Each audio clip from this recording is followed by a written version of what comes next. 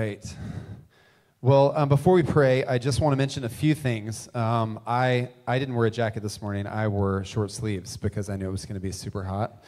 And we are excited about having hot dogs and fellowshipping afterwards. It's one of the things that we do, kind of things in times like this, that the times when we sing or we take communion are kind of the really spiritual moments. But actually all of it are things that the Lord blesses and that the Lord uses, and times when we connect face to face with each other and we had to have conversation are really important. And today it's a heavy topic. It's an important topic. We're going to talk about lust and adultery. I sent an email out ahead of time to the church just to let you know if you have your kids with you. And I'll be sensitive about how I say things, but it's just the nature of the topic. It's also something that can produce a deep amount of shame in people as sin is exposed, as we talk about the weight of our actions in our lives. And so on your handout, there's a QR code in the back. And the reason we put that there is when you follow that link, there's actually kind of a separate section for men and for women. But we have different groups that meet. We have sexual integrity groups that meet about addiction to pornography. We have a marriage workshop that's coming up. We have different things that are happening, but some of them are not happening right now. They might be happening in a few months. But sometimes it's just important to be able to take a step of obedience, to reach out, to ask for help, to say, hey, I need to be a part of that right now, rather than wait for 2 or 3 months. So just being able to respond right away. And so if there's a way in which you need help or follow-up from the things we talked about this morning, want to just call your attention to that QR code, give you an immediate way in which you can take a step and respond, even if it's something that we were doing maybe a few months from now. We wanted to give you a way to respond. But also, as we have lunch together and we're just interacting with each other, we're going to have a time of ministry time afterwards. In fact, we're going to kind of quietly dismiss you guys as you go, just so if anybody wants prayer afterwards, they're able to do that. And the great thing is instead of what normally happens here where we kind of all talk and stay in this room for a long time, we can immediately exit out and go have hot dogs together and just eat and fellowship. But when we do that, I just want you to know right here on the start that time is meant to be a time to build you up, to encourage you, to strengthen you. It's a time that God blesses. And so just keep that in mind. And let's just take a moment and pray. And we're going to ask the Lord to speak through the preaching of his word. And let's bow our heads. Lord Jesus, we thank you for revealing yourself today already in different ways.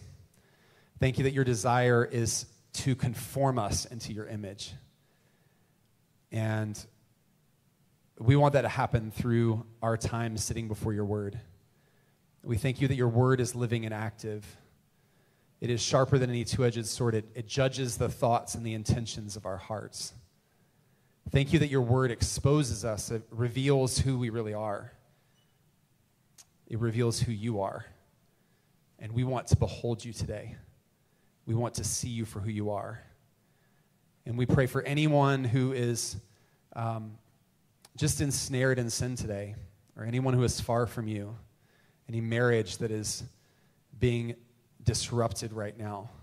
Lord, that you would come and you would bring healing and life. You would draw people to yourself.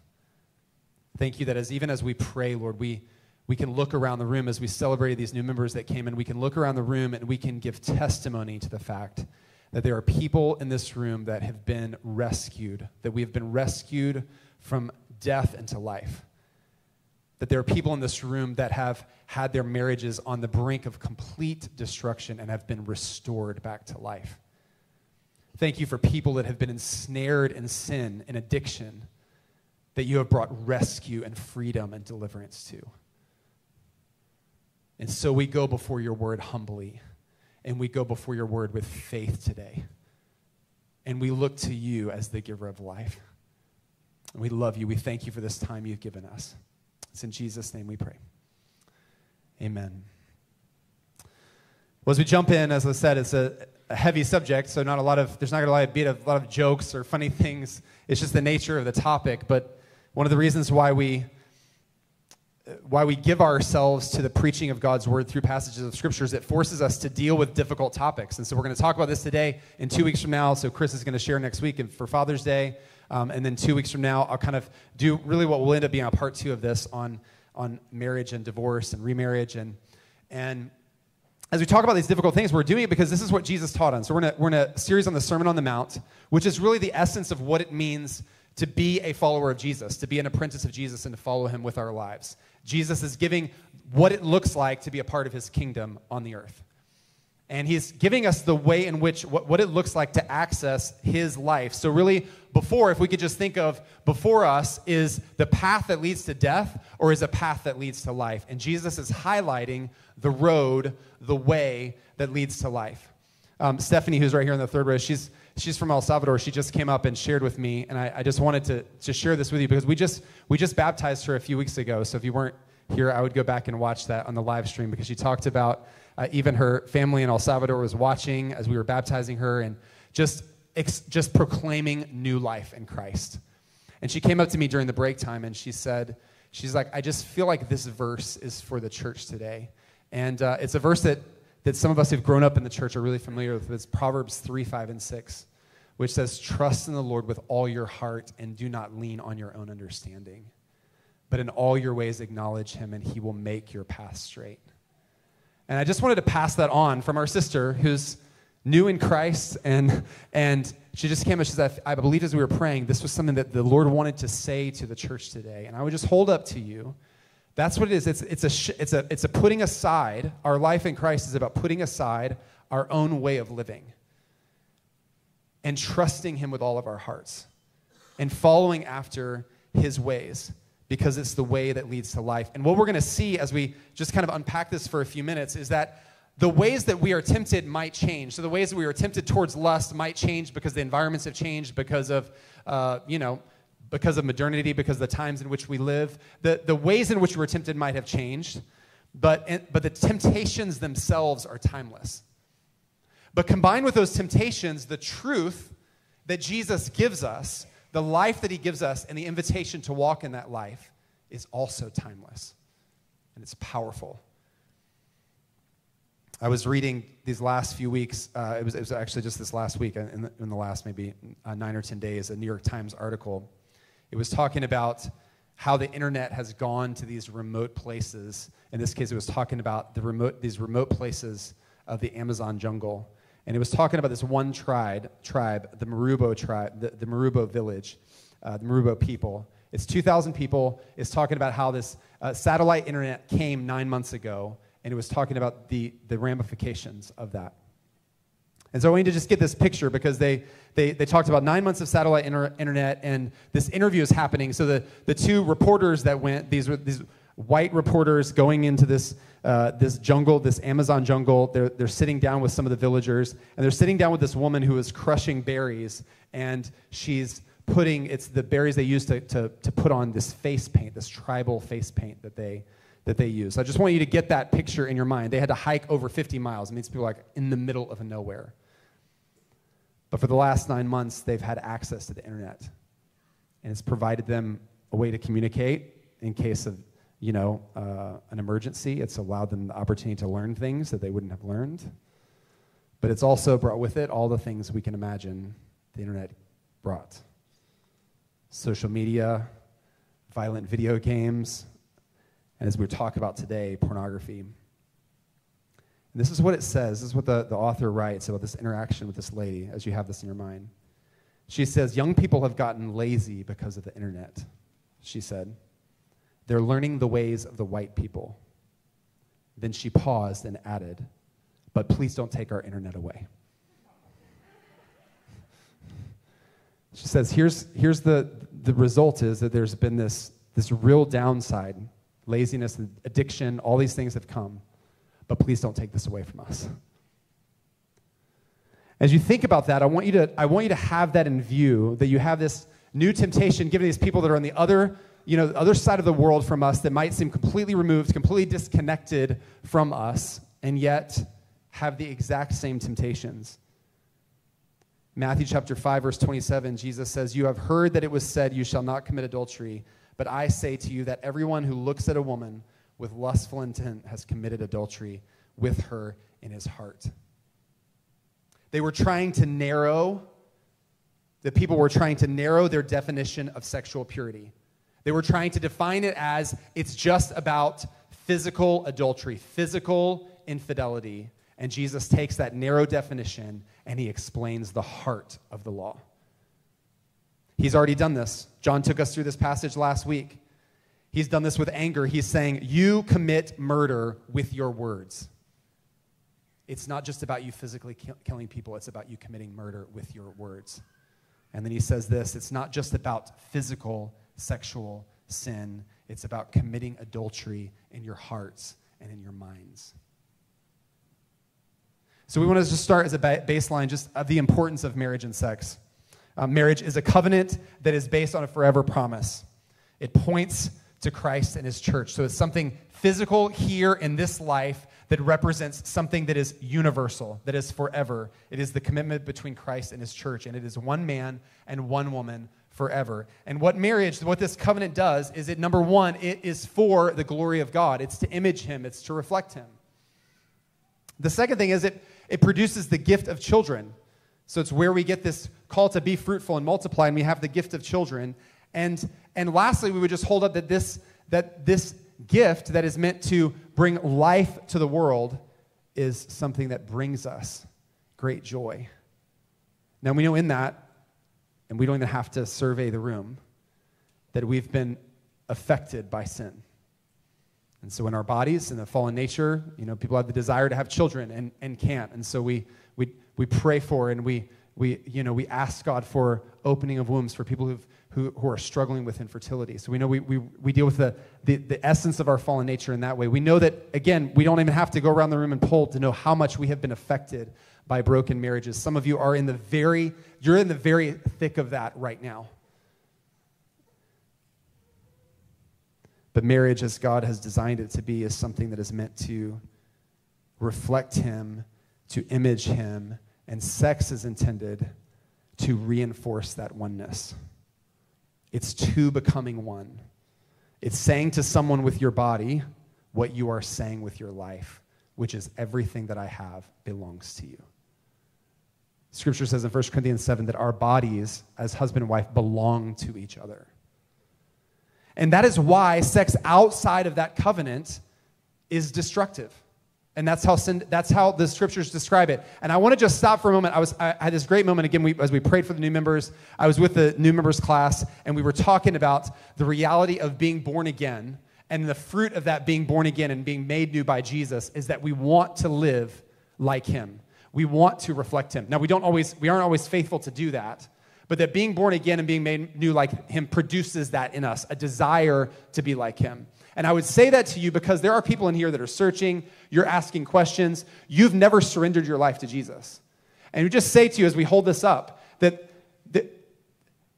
we're not pressing on this law on you to obey because you have no ability to obey it apart from Christ making you new. And God sending his Spirit inside of you. And so that's your step number one. Your step number one is to be made new by him. And then you have the ability to be obedient to him. But as we gather to teach, we're talking to the church here. This is a gathering of the church. It's a gathering of the family of God. And we're talking about these very difficult things because oftentimes we don't do what we're supposed to do. We don't walk in the ways of Jesus.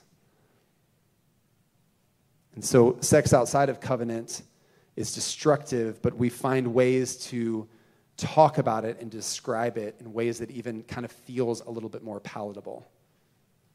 So we describe it as things like premarital sex.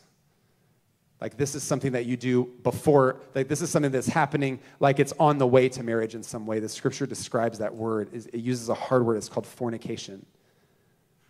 We want to feel the weight of that. That sex outside of marriage is in essence, it's destructive. And why? Because you're giving of yourself, you're being naked outside of covenant, outside of a promise that is forever. I read an article once that was talking, it was a secular article that was talking about this. It was talking about people living together before they're married. And this person was saying, I feel like that it's like a job interview. It's like I'm constantly producing a resume on how good I am, on how good I perform, on what I put out. It's not what sex was intended to do. It's intended to be within the covenant of marriage, within a promise. In the essence, it's again displaying on the outside what has taken place on the inside, that we belong to each other. And for a husband and wife to do that, it's pointing back to the Garden of Eden when it says that Adam and Eve were naked and unashamed. it's an incredible picture to think of what God wants to do with us in renewing us, because oftentimes when we think of areas related to sex, there is so much shame associated with it. But it's intended to be an act of covenant renewal. Like when we talk about consummating marriage, we're talking about two becoming one flesh. We're saying, yes, you came before, a pastor. You came before someone that is praying over you, and you made these vows before God and before people, and you expressed this. But what happened when you come together? You consummate the marriage. You're coming together to become one. That's intended to be something that reinforces the covenant over and over and over again. It's saying with your bodies what you're saying with your life. All of me is for you. And so a little later in the passage that Colossians that Jackie read, she talked about Jesus being the image of the invisible God. I mean, Paul's writing to these people that have been rescued by God. And he's talking about this desire for God to form us into the image of Christ. And then he gives us a way to do it. And actually on the back of your handout, I give you kind of a little how to work through Colossians 3, because if you go verse by verse through it, it's just a great way of renewing your mind, and you can do it together with your home group or with your spouse, with your kids. But I'm just going to give you a few verses from that, Colossians chapter 3. Again, writing to believers, it says, if then you have been raised with Christ, seek the things that are above, where Christ is seated at the right hand of God. Set your minds on things that are above, not on earthly things, for you have died, and your life is now hidden with Christ in God. When Christ, who is your life, appears, then you will also appear with him in glory. So he's describing this nature that we have. Our life is hidden with Christ in God, and this is what he says. Put to death, therefore, whatever is earthly in you. And then the very first thing he says is sexual immorality, impurity, passion, evil desire, covetousness, which is idolatry. He's saying, put these things to death. So your life is hidden with Christ. You've been given this new life, but you have to choose to set your mind on Christ. You have to choose as the people of God to put to death this old nature that is not supposed to be part of you anymore.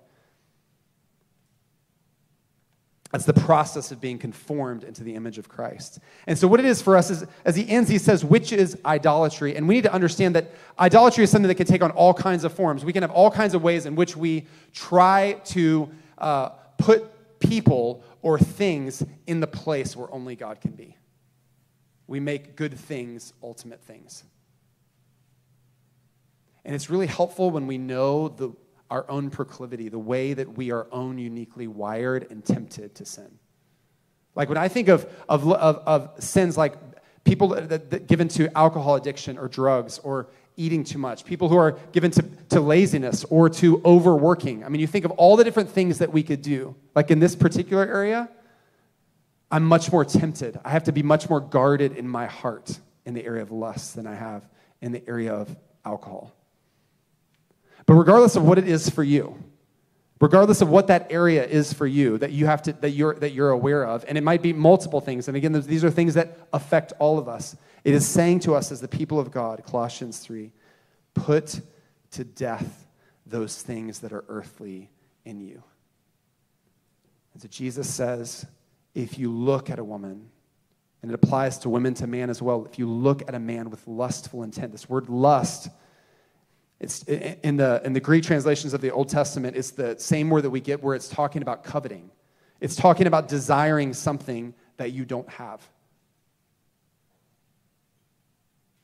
Deuteronomy chapter 5 says, you shall not covet your neighbor's wife. You shall not desire your neighbor's house, his field, his maidservant, his female servant, his ox, his donkey, anything that is your neighbor's. He goes on in chapter 7, he says, the carved image of these gods you shall burn with fire. You shall not covet the silver or gold that is on them. Take it for yourselves, lest you be ensnared by it, for it is an abomination to the Lord your God. Now, why does God speak to his people with such strong language? It's an abomination. This idolatry, this desiring something that the nations of the world have, is an abomination to him. Why? Because there's a direct connection between how we see marriage and how we see our relationship with God. There's a connection between committing ourselves to one spouse and committing ourselves to one God. And the opposite is true. When we stop seeing God as the singular focus, the one who can satisfy us, the one who has our attention, our focus, that's when we begin to be scattered, to begin looking for things of the earth to fill us. Again, we just talked about those. That could be misusing food or drink, or the way we see work, the way we using people around us rather than seeing them as a gift from God. It's when we see God singularly, we love him with all of our heart, soul, mind, and strength, that we are able to flesh out that kind of devotion in our relationship with each other. And for those who are here who are married, there's that direct connection between you are God alone, and so I'm serving you alone. And I'm committing my life in oneness to my spouse, laying my life down for you alone.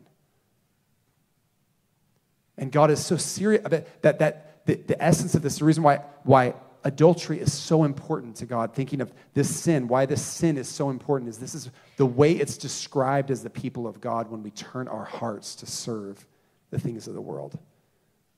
God describes it as spiritual adultery. It's how he described the people of Israel as their heart was turned away from the living God, from the one true God. And so we think about the ways in which we live in a world where this temptation is not just something that exists now for these people in this tribe in the Amazon, but how it exists for us, how the temptation exists for us in the world in which we live. So I just want us, again, I want us to just think about this for where we are right now.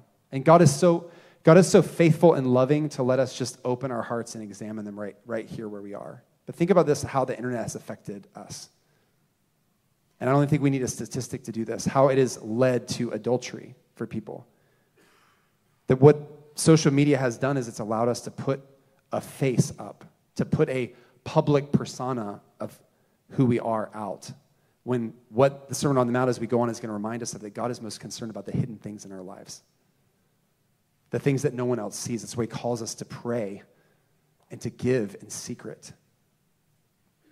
But what this does is it actually has produced just the ability to covet what everybody else has, including other people's relationships. And so you probably know someone at this point, I know multiple people who've left their spouses because they re-engaged with an old boyfriend or girlfriend online. They connected with someone that they saw online. They coveted, they desired something that was different than what they had, than who they were in covenant in, and then they pursued that. So the way in this emotional infidelity then leads to physical infidelity and unfaithfulness.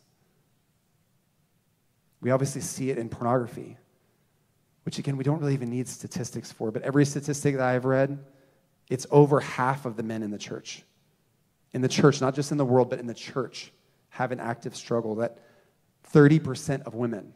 So it's not just a man thing, and that's why actually in our follow-up form we wanted to hold up that this issue exists for women too, and sometimes it's talked about. Pornography addiction is talked about as kind of a sin for men only, and it's not true.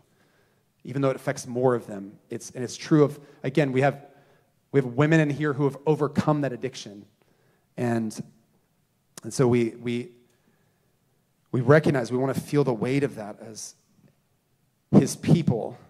Is that there maybe existed a period of time when some of us were growing up when you had to go buy a magazine, or you had to go rent a video, or there was some amount of public shame that maybe you had to endure. In the times that we read in Scripture, there might have been temple prostitutes that people had to go and visit. The sexual temptation was still there. Again, we say the temptation is universal, but there might have been steps that were involved where to give to that temptation, you had to do something that was public. But what has the internet done? It's made it anonymous. It's made it affordable. It's made it available. It's made it something that just with your phone in a moment you can give in to that temptation. And it's why we see it wreaking havoc on relationships. Again, I know this is a heavy topic, but I want us to feel as the people of God the weight of that. David Andre, who helps lead our sexual integrity group for men and is a licensed counselor. He just said to me once, we were in a group, we were talking about it, and he said, yeah, pornography is as addictive as heroin. I remember when he said it, it just like jolted me to think, this is the reality of addiction, is that it becomes something that ensnares people. And you think of what it does to our brains is that it causes us to think differently about sex, to think differently about other people. And it becomes a way, again, if we're married, that we're sinning against our spouse, but we're also contributing to the sin of the community because we're allowing something that is, we're giving ourselves to an entire industry that is objectifying and taking advantage of people. And this world has this, the culture has this way of which we're always talking about consent. Like, well, if people just choose to be in that industry, if they're choosing to be in the porn industry, that's them, that's on them, they're making that choice. But do you just understand that people can be abused even when they're in a place of consent? They can be taken advantage of. People that God has made in his image that are fearfully and wonderfully made in his image. And so it doesn't just malign the way that we're thinking. It doesn't just disrupt our relationships with one another. It's something that pollutes the environment that we live in as people.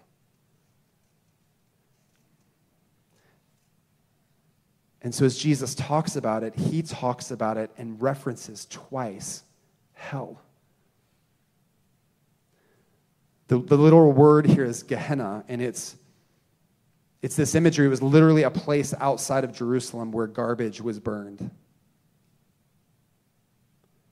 I heard a quote describing it as this: a place of unquenchable thirst and unfulfilled longing. A place of unquenchable thirst and unfulfilled longing.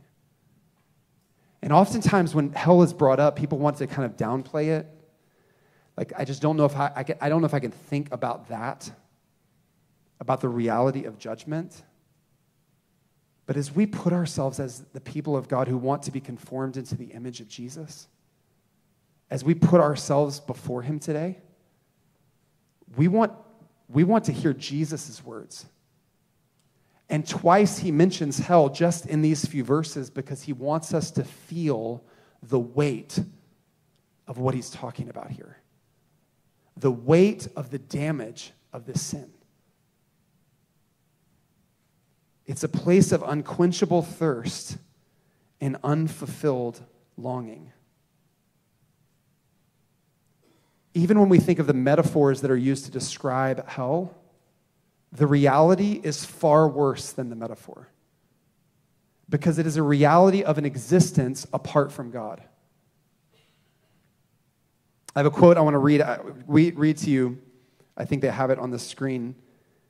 When you think of our lives being conformed to the image of Christ over and over again, what Colossians 1 tells us is this: it's like a spiraling upward more and more towards joy and satisfaction in him.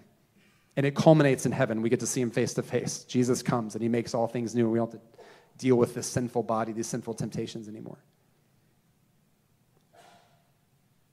But the same is true in the opposite direction.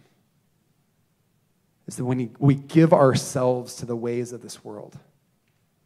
And this is actually, when we think of the sin of pornography, the need increases over and over and over. In other words, it has to get more and more perverted, more and more distorted in order to get that hit.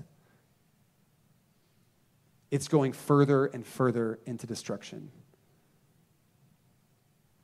This is what Joe Rigney says. He's actually describing C.S. Lewis, the way that he described heaven and hell. Hell is an everlasting ruin, a decay. It's crumbling, retreating into yourself. It's a loss of all rationality and joy, a plunging into misery. But it's a self-plunging. It's a gnawing, an ache. But it's oriented inward, downward into the abyss. It is, in one sense, the opposite of heaven. Heaven is this ever-increasing, further up, further into the joy of God, into life. Hell is the opposite of that. It's an everlasting movement away from God. And so Jesus is talking about hell to stir us to action. It's to create urgency in us. Jesus says, if your right eye causes you to sin, tear it out and throw it away, for it is better that you lose one of your members than your whole body is thrown into hell. And if your right eye causes you to sin, cut it off and throw it away, for it is better that you lose one of your members than your whole body go into hell.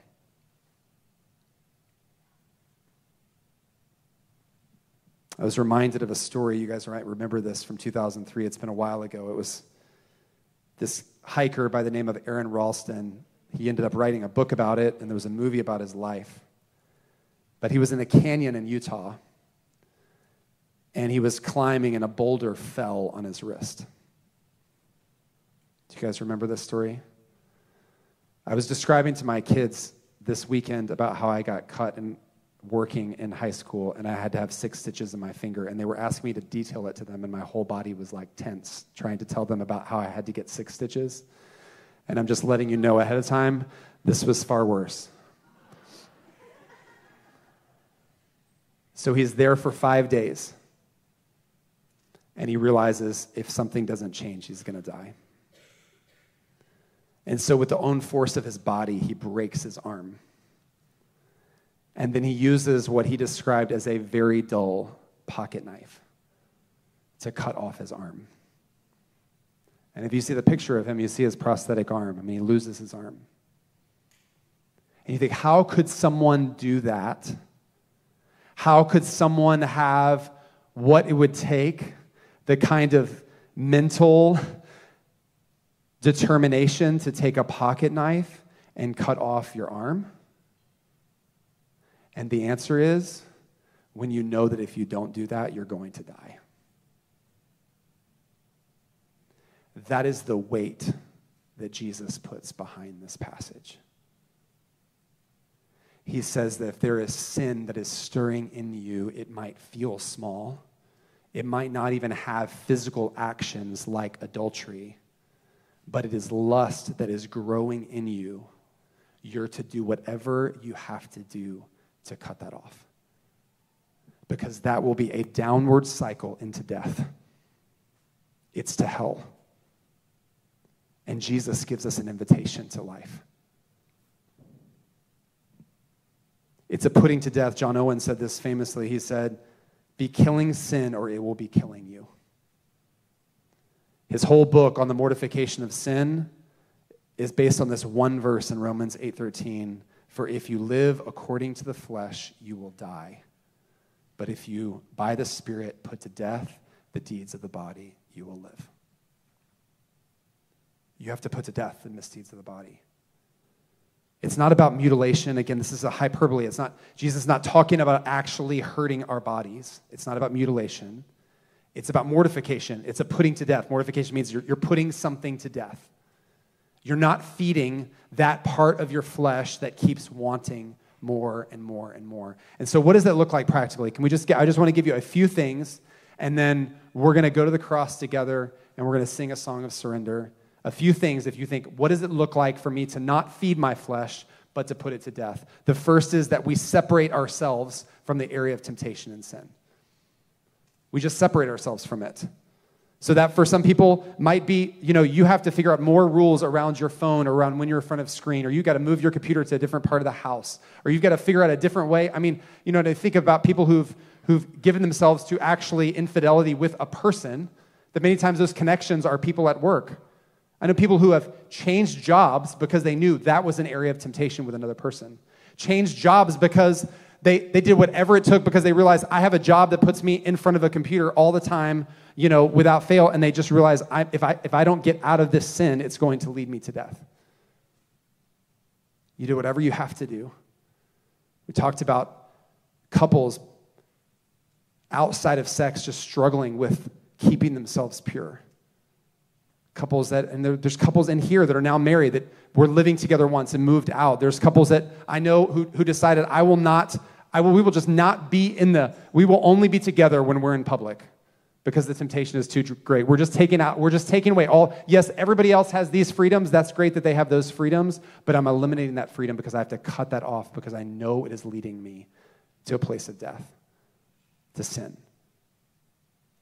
And this is where when we talk about our conversation with each other, and this might be a really deep conversation to have around a hot dog today.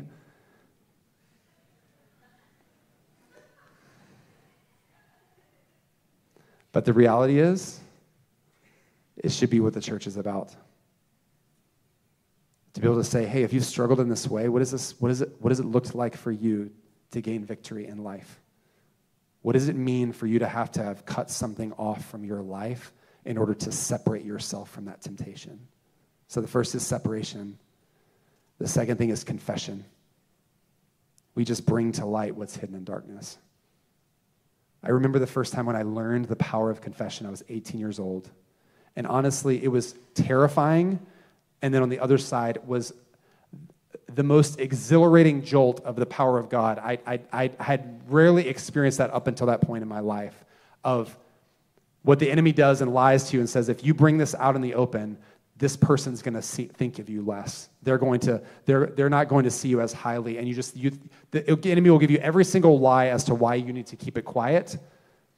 And when you bring it into light, there is just power and there is transformation. There's healing that happens. So we separate ourselves from the sin. We confess our sins one to another that we might be healed. And the third thing I want to give you is we discipline ourselves. We discipline our flesh. Jesus is going to tell us later, he's going to say, when you give, when you pray, when you fast, because the expectation is, as the people of God, one of the things that we're going to do is we're going to starve our flesh.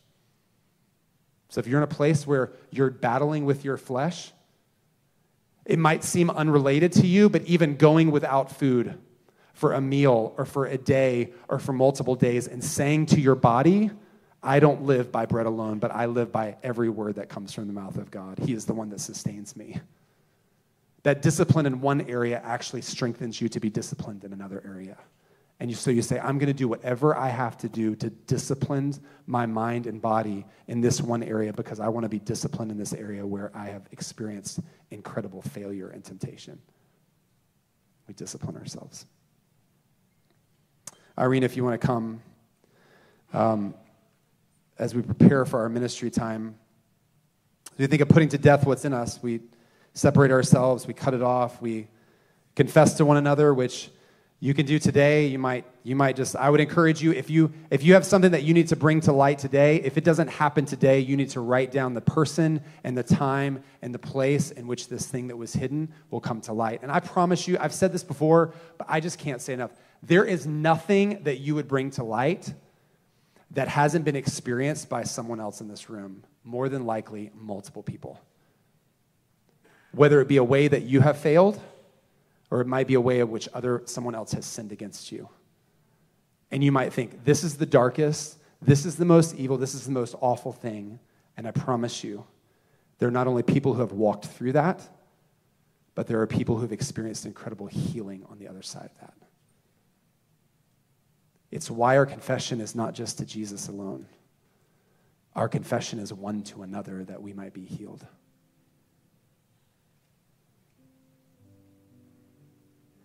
And so I want to give you an encouragement with that as we go to Jesus together. In fact, why don't you stand, and if you guys could, Gretchen, if you want to just go ahead and bring down the lights, I want everybody to just have a moment of focus. Because I realize this is a heavy topic. It's something that, again, it's very easy for the enemy to lie to us, and we respond from in a place of shame. But the scripture tells us that there is no condemnation for those who are in Christ. There's no condemnation for those who think things or show up at a church service. There's no condemnation for those who are in Christ, who are in union with him, in covenant with him. And so the reason why marriage is so important is marriage in this life is so important is because it points to the greater marriage. It points to the marriage between Christ and his church. But here's what I want to hold up to you. If you need the truth and the hope of the good news of Jesus to propel you to a place of getting healing and victory in life. And some of you may have experienced this in your own marriage, is that when we become one with each other, all of that person gets joined to us. And so some of you experienced getting debt joined to you. Like you got married and your spouse had a bunch of school debt. And guess what that became? Your debt, didn't it? Some of you experienced the opposite. Like you got married and your spouse had rich grandparents. And there's this incredible inheritance for them. What happens when you become one with them? All of that inheritance becomes yours because two have become one. It's exactly what that is in Jesus. But here's what the exchange looks like. The debt of our sin and our failure and our weight, he takes. And what he gives us is the inheritance of righteousness, of belonging to him forever. That is the reality of being in Christ. And it's from in that place that we can say confidently, there is no condemnation for those who are in Christ. And so would you just bow, just close your eyes, bow your heads.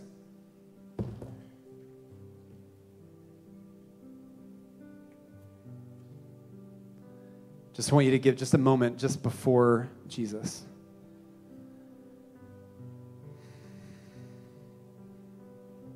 Thank you, God.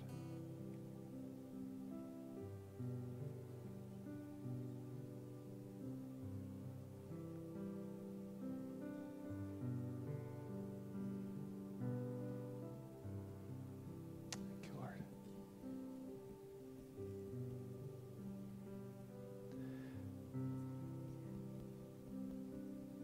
This is not something I normally do in leading and response time, but I feel that it's really important that there's an opportunity for there to be some type of physical response right now. If the Lord he's putting on your heart something that you have to do in response to what you've heard. And if you know what that is, I just want to invite you all, people's heads bowed, our eyes closed, just before God, I want you to just lift your hand as a way of saying to the Lord, I know what that is. And if you don't know, don't do that. But as a way of saying, I know what step I need to take. It might be now, it might be a week from now. But I know that there is a step that I need to take. And as a sign of surrender to him, that you would just lift your hand to him. Thank you, Lord. Thank you, Lord. Thank you, God. Thank you, God.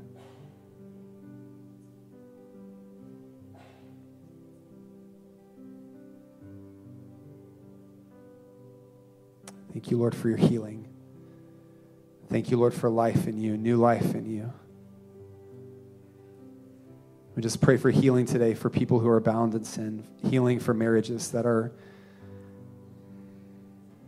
broken. God, we pray for your healing power. We pray that today would be a day of salvation for some to come from being apart from you to surrendering to you.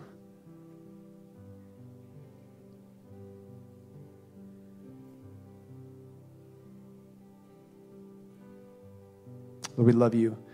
Thank you for giving us this time as your family. Thank you for giving us this time to just begin a healing work. Lord, we pray for your purifying work among us as a people. Purify us, purify our minds, purify our hearts, purify our motives, purify our actions. God, we want to reflect you. We want to look like you. We want to display your glory in the world.